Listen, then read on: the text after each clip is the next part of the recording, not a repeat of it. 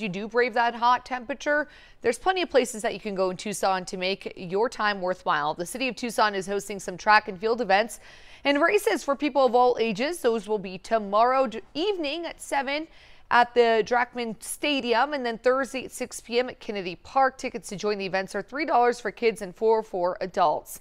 The City of Tucson going big this 4th of July. The Red, White, and Blue Spectacular will be held on the 4th itself, which is a Tuesday. The outdoor party will take place by Archer Pool at San Juan Park on Tucson's west side. The event runs from 7 to 10, which is a perfect time to see fireworks light up the night sky. That event is free, but you do have to register ahead of time if you plan to attend. Finally, all summer long, you can cool off at Tucson's many pools and splash pads. There are nearly 30 of them in total. All of them are open every day from 8 in the morning until sunset for the next few months. And if you're looking to participate in El Tour de Tucson come November, you should know that entry fees are about to start. Starting in July, all fees will go up by $10, and they'll go up by $10 more every single month until November.